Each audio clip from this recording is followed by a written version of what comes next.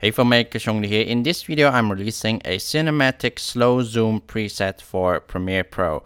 So I have here a big set here. So this folder, it contains all the presets. It's actually a quite simple effect. You can easily keyframe yourself. So let's look at the effect here.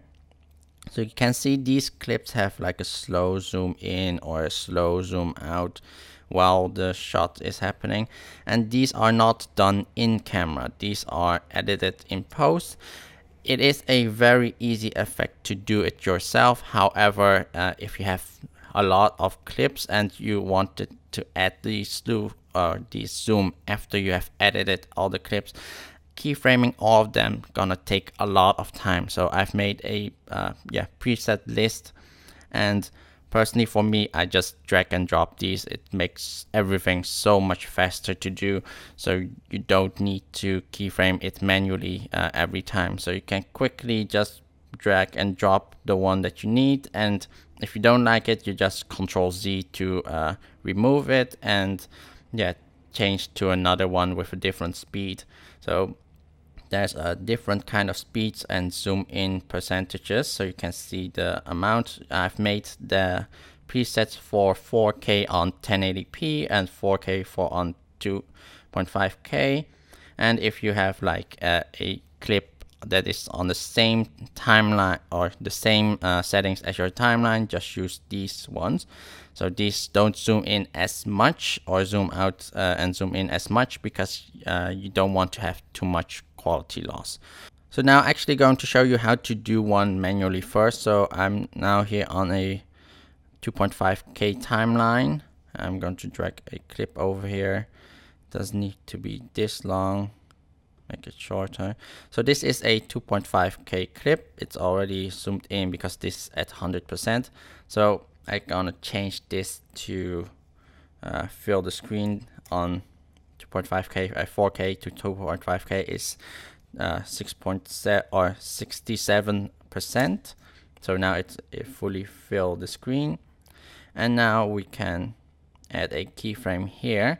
And when we want to zoom in, maybe not too much and not too fast, let's make it 75.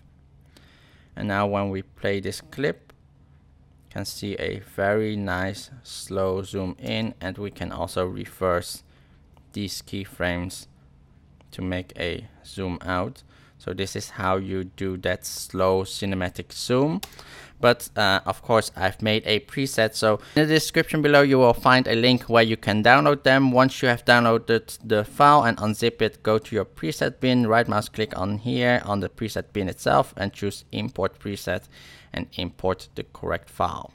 Once you have imported the file, you find in the preset bin Chung Dha cinematic slow zoom, and you'll find all these presets. And to apply them, so I've now on a 2.5K clip. Let's actually remove these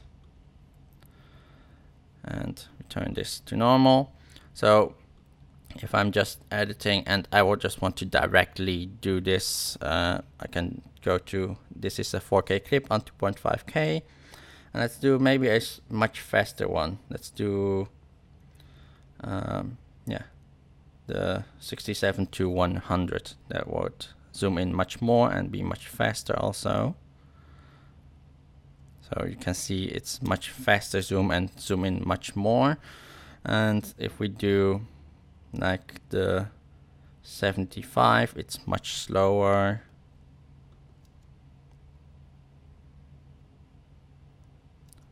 And doesn't zoom in as much. Let's move that, Ctrl-Z. And if you want to do a slow zoom out, can do that also. So it makes it much easier. With Ctrl-Z, you can just go through several ones instead of just playing around with the keyframes the whole time. So it's much quicker to play around with these presets, drag and drop them. So that was mainly it. If you're new to this channel, please hit that subscribe button here below, and also make sure to hit that bell icon so you're always updated when I post a new video. See you guys the next time. Bye bye.